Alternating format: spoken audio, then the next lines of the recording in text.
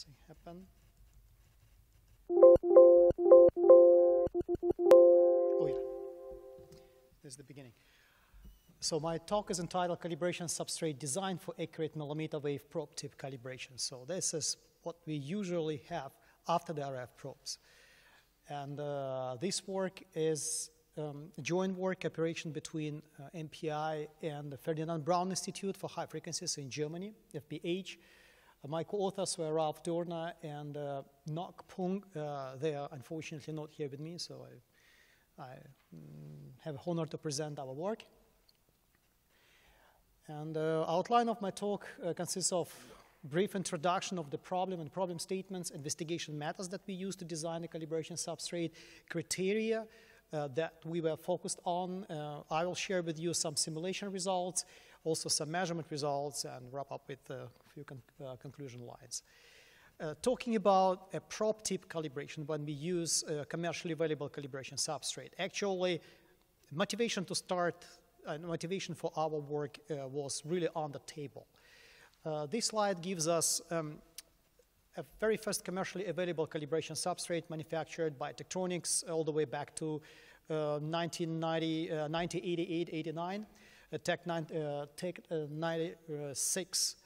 So, and what you can see here is that the shape of the calibration substrate and what you actually have on the calibration substrate as a set of planar reference structures didn't really change much over the last 30 years. We have a set of lumped standard elements like open, short, and load, and throughs, and coplanar waveguide design. So the calibration, there is only difference is that the substrate was made on sapphire. And we need to keep in mind that the measurement frequencies at that time were limited by the RF probes, and it was roughly 18 gigahertz and below.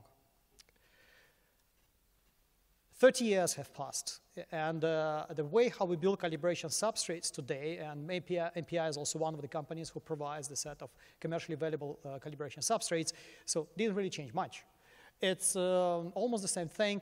We moved to a commercially available application, so we did the best to, engineers did the best to minimize the cost of the test. So which means that we walk away of sapphire and we implemented alumina, which is very, very reliable, pure alumina, and gives very good characteristics of coplanar waveguide line and make it affordable to buy. However, measurement frequencies drastically increase. It's almost 100 times higher. We measure today up to 1.5 terahertz at the wafer level. But this calibration substrate shares same design concepts, which is 30 years ago. That was our motivation, just to look at it and see if we can really do our job better. And a very helpful source of information for us was available. We are very happy to have an access to outcome of European projects, Planar Cal. Well, people spent 3 years. The project was led by PTB, Standardization Institute from Germany, and the project outcome were actually several documents. One of them is design guide, which helps you to understand how you can do the job better, designing your coplanar calibration structures up to frequencies up to 325 gigahertz. Well, we, based on recommendation of this project, and we try to optimize the standard design of the calibration standards, and we use several investigation methods. The first of all, of course, before you build something, you need to simulate it. And today's simulation tools are extremely powerful. We have very powerful computers that we had an access to, and we could simulate. We built all our analysis using the SysTeam Microwave Studio, and we use a time domain solver for several reasons. One of them is that actually the level of accuracy we needed in our cal required extremely fine meshing of all components. And we also needed to simulate the entire assembly of calibration substrates plus the probes together. And I have a little bit more information on the upcoming slides. So, and for data processes, we use multi-line TRL calibration algorithm. So our reference plate was set to the end of the virtual probes, and then we perform multi-line TRL and look at the electrical characteristics of coplanar waveguide lines as devices. When we use electromagnetic tool, there are several options you can choose from how insert a signal into your device under test. Pretty obvious one, simple to use. Many people use it. It is a waveguide port, natural thing. We tried, and we decided not to use it for several reasons. Reason number one is actually same reason we have a higher order modes, specifically I will say injected by the way how the probe port is structured, so-called box modes that we were not able to get rid of, and that's why lower frequencies, this type of the port works pretty good, like analysis up to 40 gigahertz. If you need to go to frequencies beyond 110, it's not a bad idea. Recent alternative reported by Ferdinand Braun Institute a couple of years ago is using the lumped port with an artificial ejection mechanism, kind of a bridge port. It actually works pretty well, and it gives you a very well-defined coplanar waveguide mode at a given cross-section of your coplanar waveguide element. However, it simulates the characteristic and helps you to understand the characteristics of the line. Only the line. Probe impact is not included, but we also wanted to look at the probe added error as well. So that is why the most, I would say, efficient way to get the results we needed is when we used an artificial model of the probe, which is close to the real microwave probes, and we needed to simulate the entire assembly probes plus calibration substrate itself and part of this chuck included. But this method is extremely resource hungry. Even modern computers usually take, I would say, a couple of days to get results out of one standard. Optimization criteria which we work on included the ways to improve accuracy of the multi-line TRL. There were several publications that we used and built our research on how we can do a multi-line TRL better. We set up a target frequency for us. Well, everything beyond 110 was very good for us, and 220 was kind of a very good, nice, sweet spot. We used the methods described and recommended in Planar Cal when we optimized our standards. Then the calibration substrate also needed to support lumped calibration schemes. So it needs to also to have open shorts and loads, because many people love lumped standard-based calibration methods. The calibration substrate also needs to sit and rest on the commercially available probe systems. So which is limited in the space that you have. Auxiliary sites are typically small, so we cannot expand the calibration substrate in size, which is always recommended if you want to do better cal.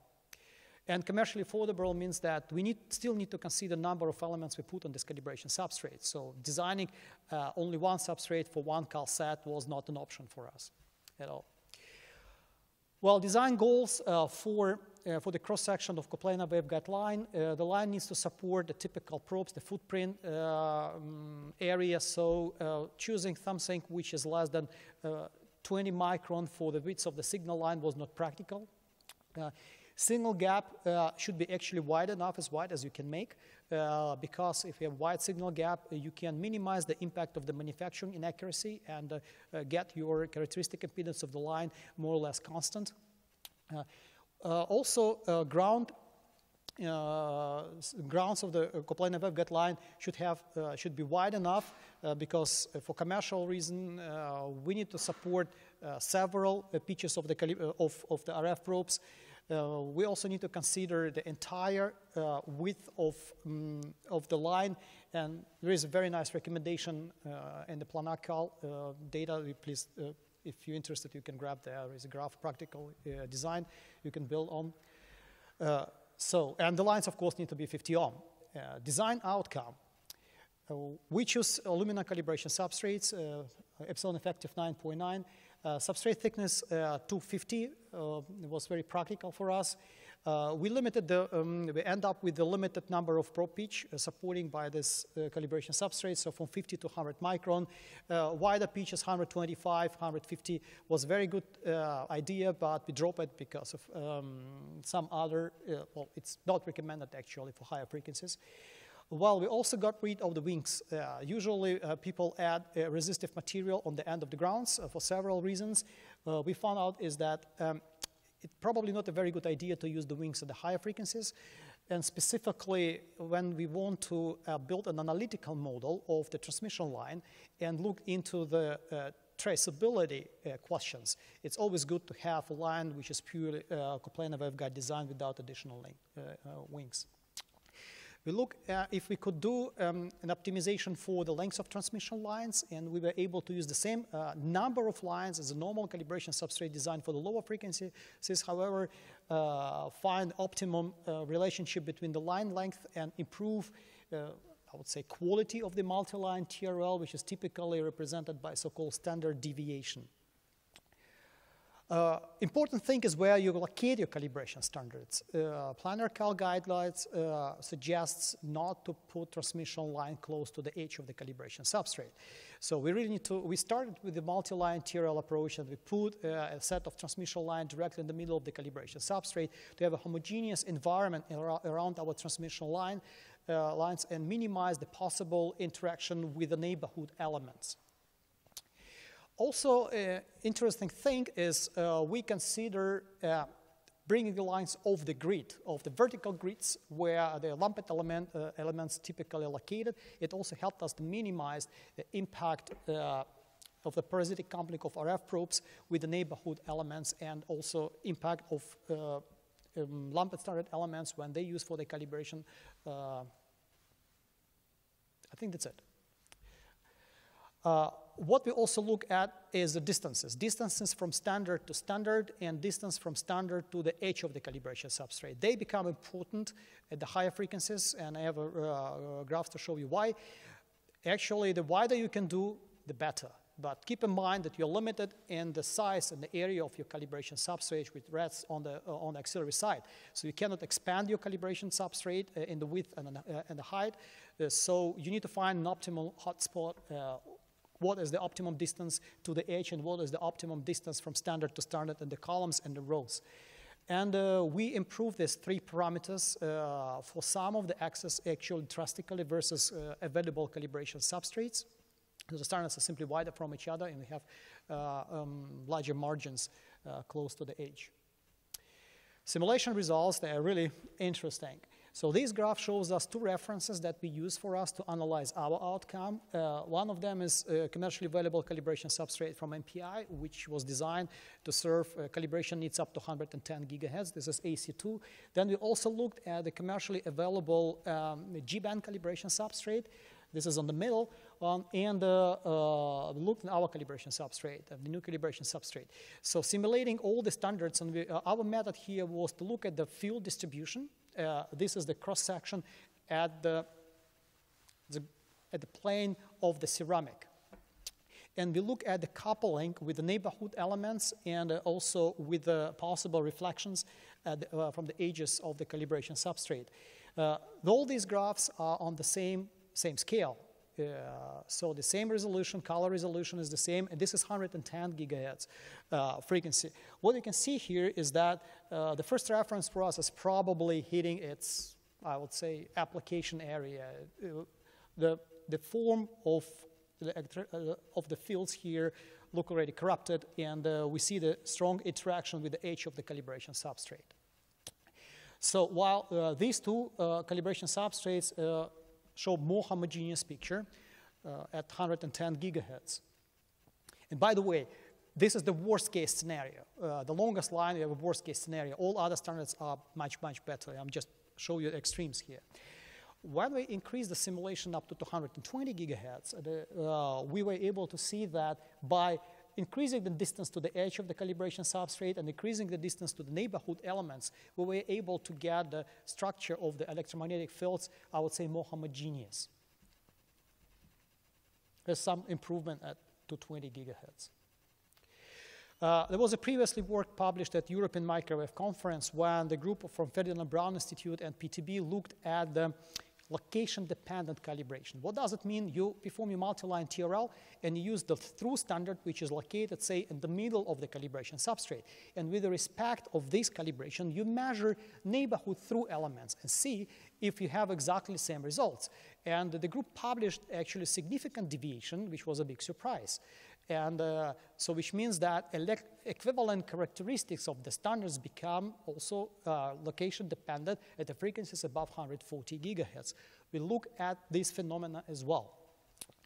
What we did is we use the same calibration substrate, run the simulation, and we look at the maximum error when we do multi-line TRL with the reference line, and we looked at other S parameters corrected with respect of this multi-line TRL, all other throughs. I'm showing here only, I would say, kind of extreme characteristics.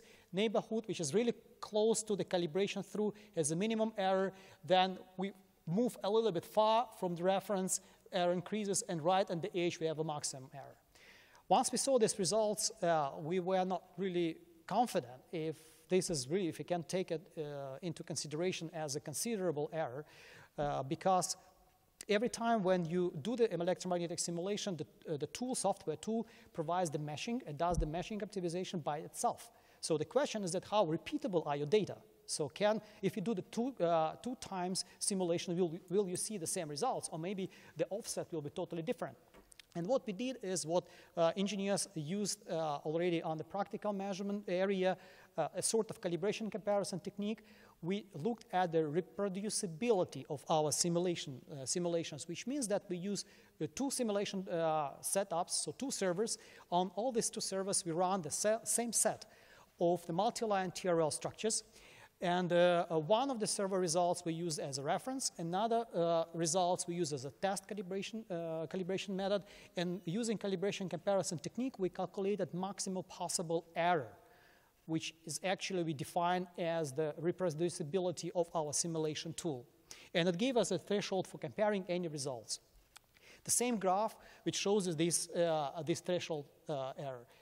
And this is on the right-hand side, and what you see is the reproducibility of our results is, I'll say 100 times higher, reproducibility error is 100 times lower than the phenomena we observed here. So which means that these deviations are actually noticeable. And we did same experiment also for the proposed design of the calibration substrate, and we were able to prove that the location-dependent cal was minimized almost 5 times. Measurement experiment.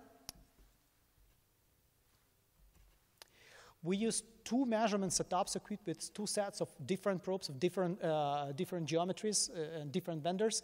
Both of them were 110 gigahertz capable. We used the same test sample and measured it on 2, just to be able to reproduce the measurement results. We used multi-line TRL, and we extracted propagation constant of these lines and look at the purity of the propagation constant. And we also measure characteristic impedance using the Lambda load method introduced by NIST many years ago. So here's a result of the same propagation constant measured for the same lines out of these 2 experiments, test setup 1 and test setup 2 up to 110 gigahertz. We see that the results lay on top of each other. That was a very good feedback from us. Also, in one of the setups, we measure 110 gigahertz reference calibration substrate, AC2. And what we saw is that roughly from 70 gigahertz alpha, so the loss of coplanar waveguide line increases. And we have a very good understanding why it is so. It's an impact of the ground wings which are available on this substrate. And then we also compare our measured results with the simulated results for transmission lines. There's a propagation constant, so loss dB per centimeter, which we simulated for this calibration substrate using the bridge ports. So it's a probe-independent results, just the pure characteristic of the transmission line, and a kind of a very good agreement with the practical data that we acquired. And this is my last slide, which shows also extraction parameters, results of measurement of characteristic impedance of the line, real part and imaginary part. We were happy to see it that actually we met our target, which was 50 ohm. We are very close. So at least the sample that we used for the measurements met our requirements. That brings me to the last slide of my talk. As a conclusion is that we introduced the calibration substrate design, which was built on recommendations for planar cal. For our understanding, this is probably the first time when these recommendations are implemented into commercially available calibration substrates. We targeted commercial applications, so we need to do some shortcuts and some assumptions here, like bringing more elements, not just only one, but it's still acceptable. We improve characteristics of coplanar waveguide structures embedded on this calibration substrate, which makes us more confident in the results of multi-line TRL cal. The design that we use for coplanar waveguide structures supports also analytical description. So the next step and next step would be to look into the traceability and metrology analysis of these transmission lines. And actually, the first results showed us that it's relatively, the substrate looks promising for the applications at G-band. Thank you very much.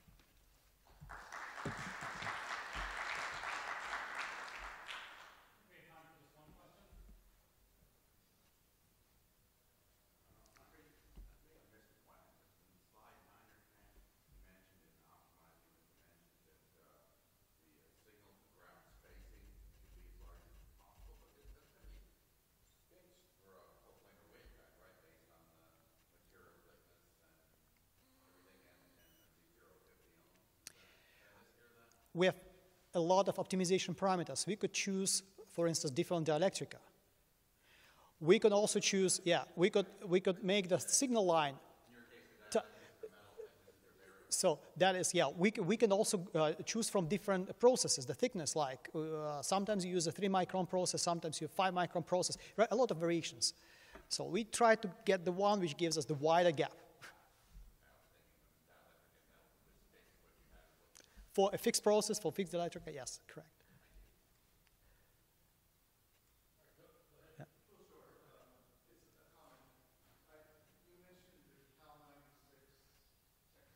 Yeah.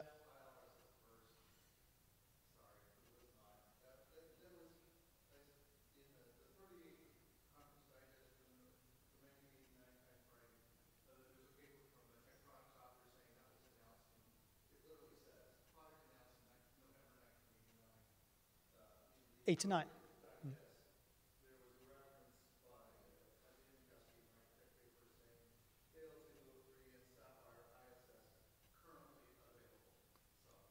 So what's the date when that was? Because I've got a data share. It's 1989. So 8 of.